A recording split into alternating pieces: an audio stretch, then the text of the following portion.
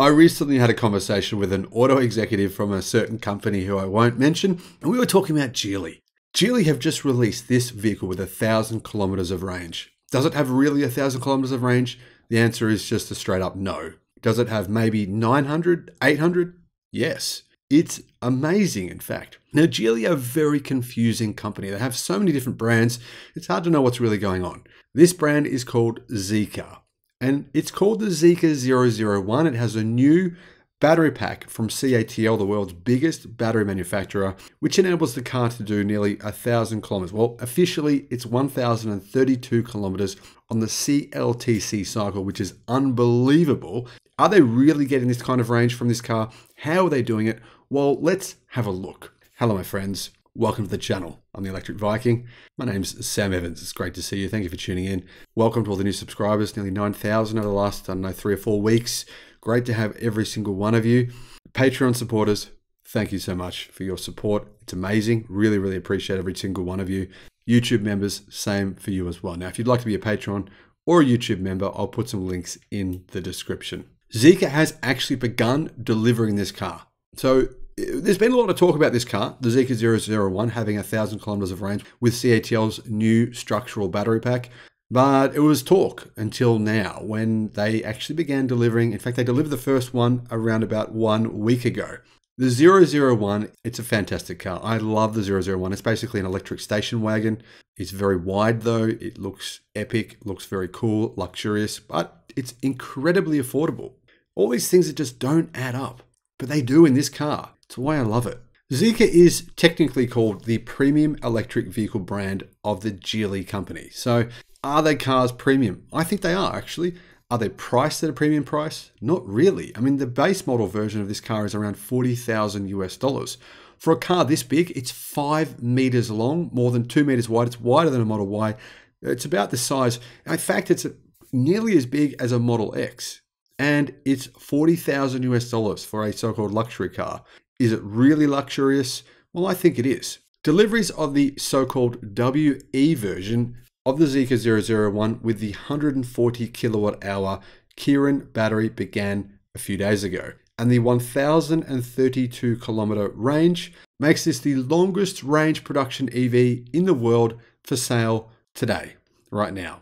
Officially, that you can actually get right now. If you order one, you can actually, receive it and not have this mythical idea of, hey, I have 1,000 kilometers of range and we'll deliver it to you, and it just never happens. That's happened for quite a few different Chinese automakers. This isn't one of them. This thing is legit. I think that there'll be probably 100 different models of car minimum by 2030 that'll have this kind of range, probably actually more range than this. This is just the start of an avalanche because CATL is the world's biggest battery company, and CATL are not saying, hey, only Qilin are allowed to use this battery. In fact, everyone can buy it. Anyone who wants to, if Volkswagen want this battery, they can get it. If Ford want it, they can get it. If General Motors want it, they can get it. Anyone can get Mercedes. If they want it, they can get it.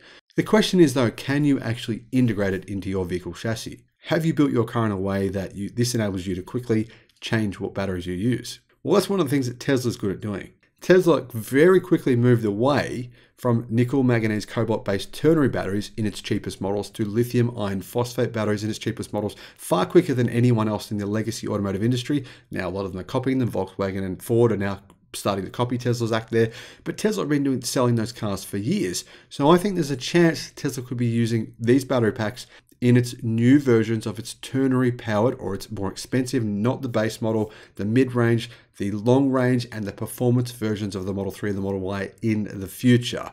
CATL, of course, is Tesla's biggest battery partner. Yes, I know they have Panasonic, but actually CATL provides more of Tesla's batteries than Panasonic does. So what is the actual energy density of this pack? I mean, obviously it's big. It's a really big battery pack, but there's heaps of cars with big battery packs that don't have this range. It's getting this range because the battery pack has an energy density of 255 watts per kilo. And it uses a cell-to-pack technology. It's called 3.0.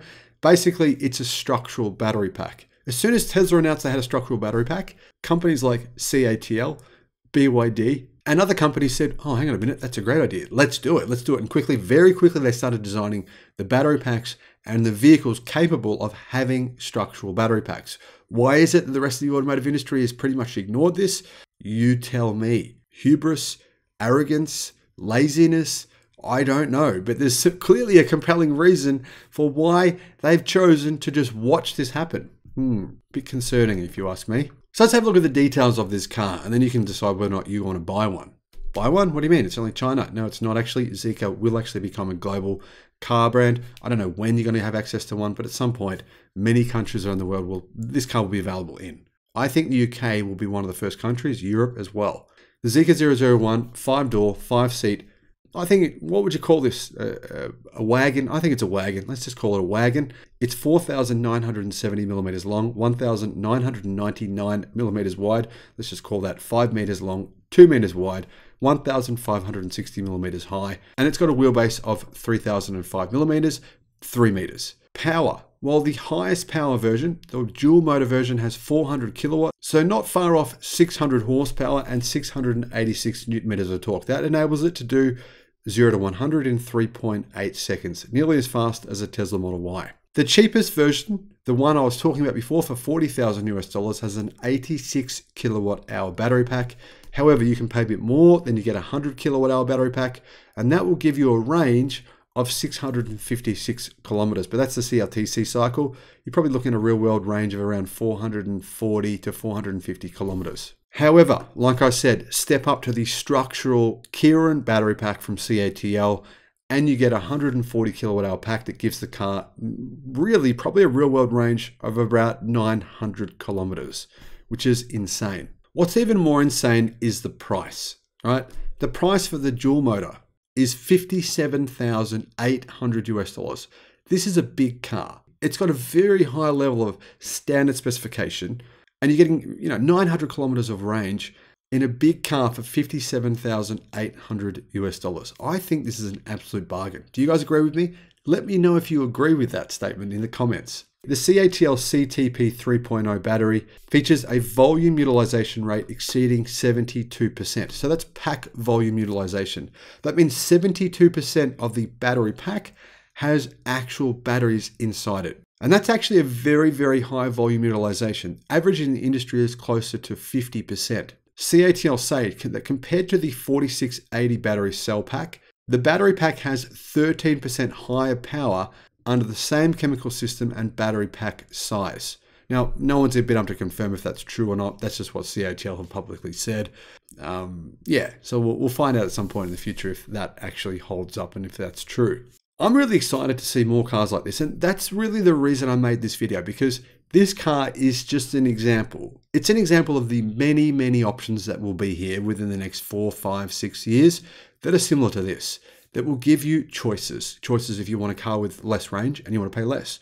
Choices if you want to pay more and get a car with 1,000 kilometers or more of range. 600 miles or more. It will be common. It will be ubiquitous.